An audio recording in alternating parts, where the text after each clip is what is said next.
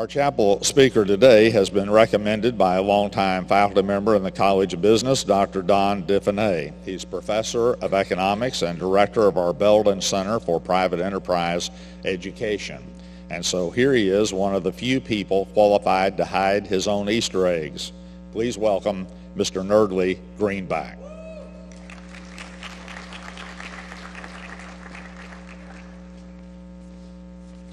My name is Nerdly Greenback, Patriot. Oh, sure, people are looking at me and asking, who's the macadamia? I have been called the Niagara of words and the Sahara of thought. I am so hyper I make coffee nervous. Friendly, dogs come up and pet me. Around Harding University, I've been called a big thinker by people who lisp. Freshmen, you deserve a bouquet for choosing Harding University, and that is why I extend to you this laurel and hearty greeting. Sure, a lot of people are giving advice on how to act proper. Well, what about etiquette for underachievers, is what I ask you.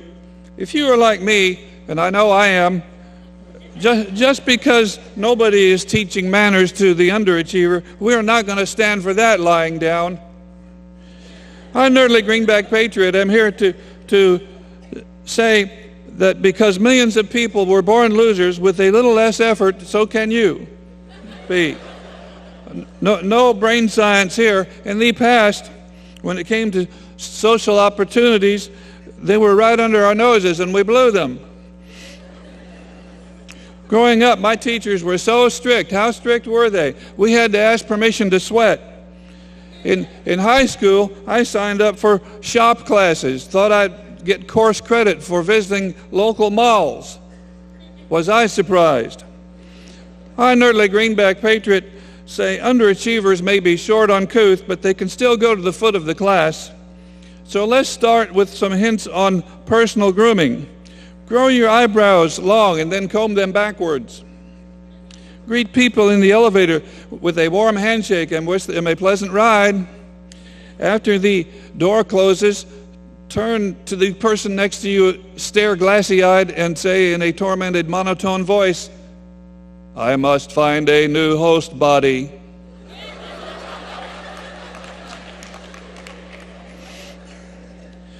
Bring a bar of soap to the health club whirlpool. Join Exercisers Anonymous. Then when you feel like working out, you call a buddy and he talks you out of it. Brush the dandruff off other people's shoulders. Polish your car with earwax. And what can you, the underachiever, do to be a hit with children? You ask me. Make scary faces at babies. Tell little children the truth about Santa Claus. Cross December 25th off the calendar and tell them they slept through Christmas.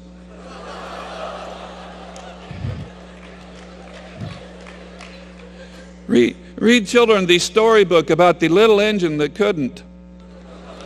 Leave a note from the tooth fairy saying, "Sorry, out of cash." Act like a dweeb in front of your teenager's friends. Ha, ha, ha. Repeatedly tell them how things were in your day. Pick up a Etch-a-Sketch and announce that you think you've gone online. Is what you can do. And what about home life? What is the least you, an underachiever, can do? Start with each day with a smile and get it over early. If you do not come from a dysfunctional family, make one up.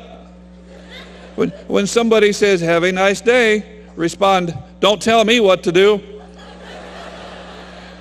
Invite people for dinner and then not be home.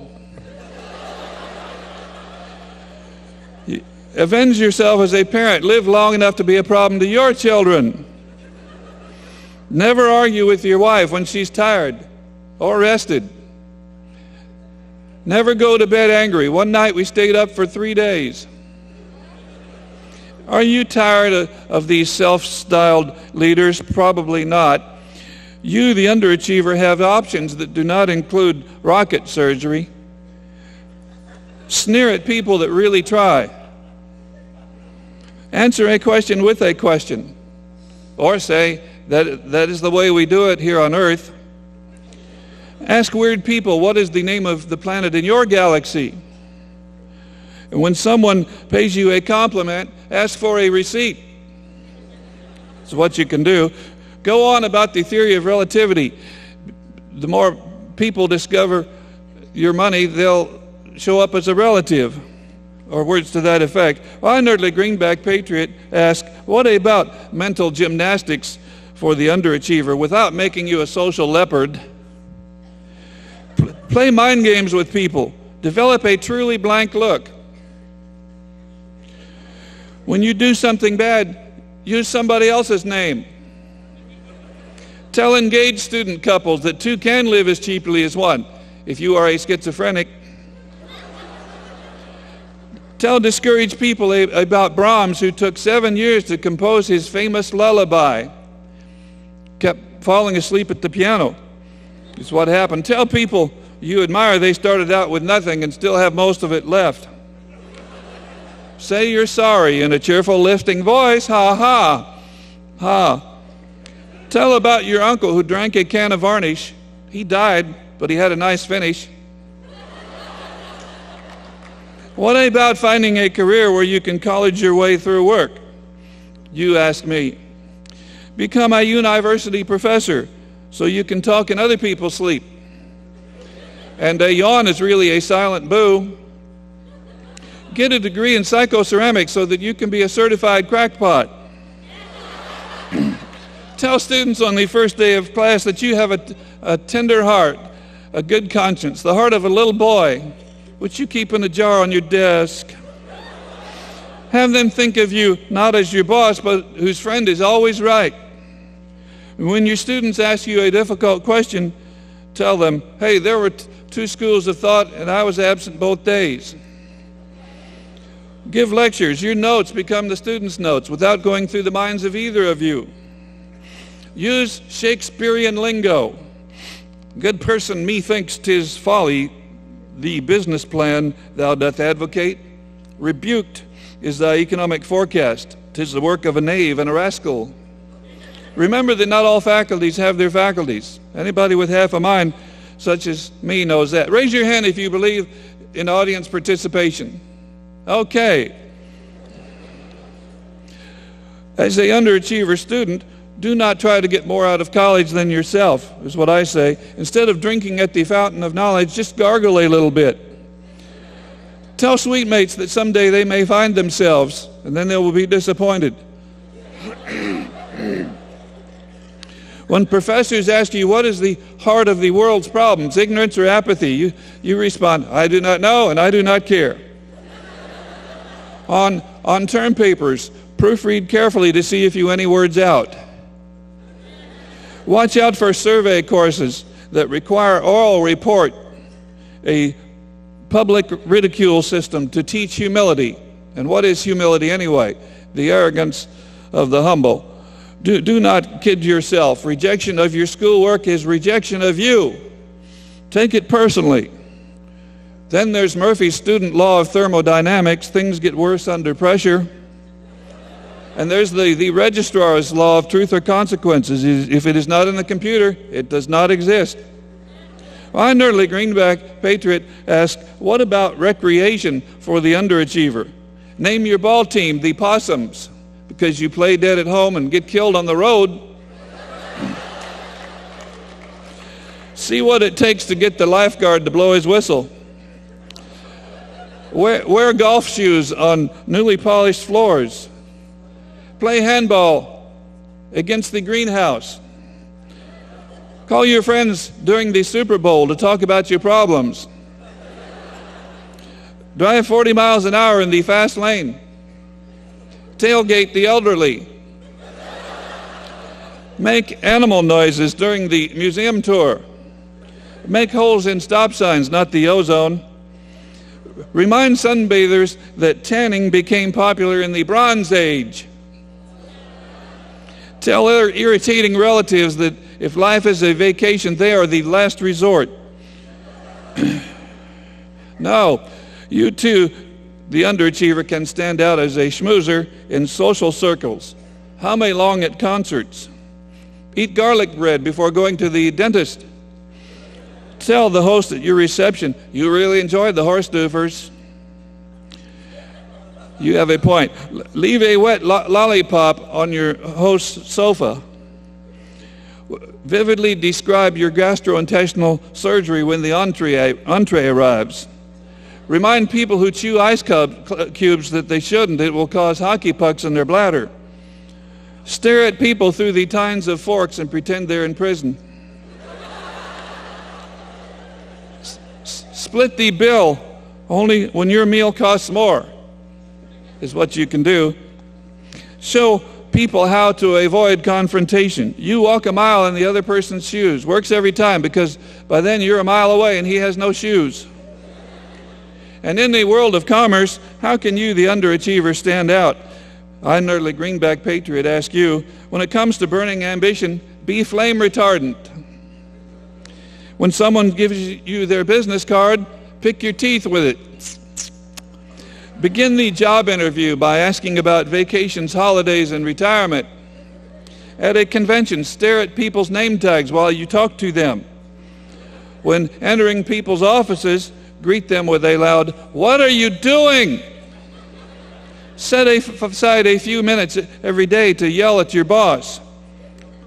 Create a streamlined filing system with 3 categories: woulda, coulda, shoulda. Eliminate shoplifting by frisking customers on their way out. Well, what about your career is what I, Nerdly Greenback, ask you. Have a good cry at the office once a week. Then break out into song. Friday, Friday. At 5 p.m., shout, "Yabba dabba doo, it's quitting time." Motivate coworkers by reminding them how dispensable they are. Refer to them as ERHUs, short for easily replaceable humanoid units. If someone submits their resignation, talk them out of it. Then fire them. Ha ha. Ha. Think of your resume as a creative writing exercise. It's like they're really going to call Princeton and check up on you. On Family Day, encourage your kids to play with other employees' computers. Ask some good questions during job interviews, like, "I have a real problem with capitalism. Is that going to be an issue here?"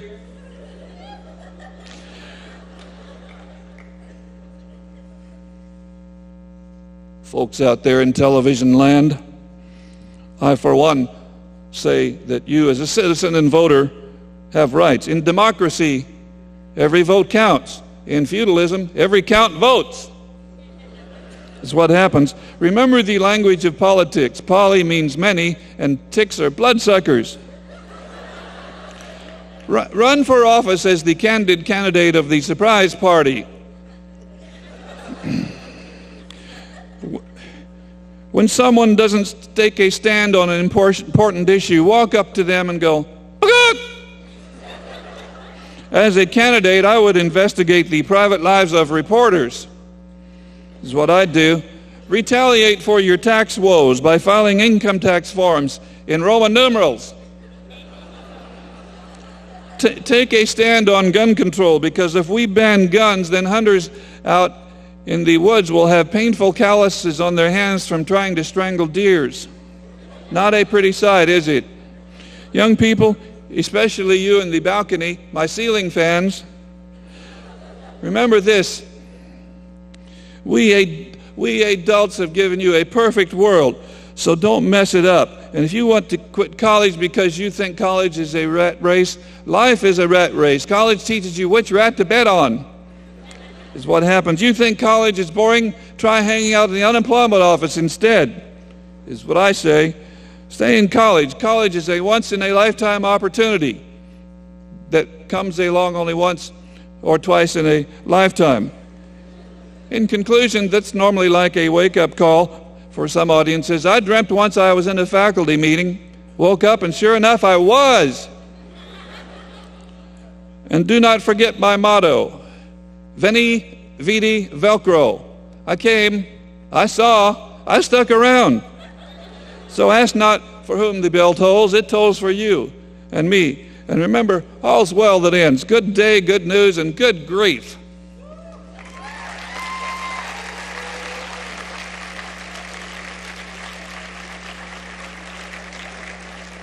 Thank you, Dr. Diffine. Let's invite him and Nerdly to come back for just a second. Dr. Diffine?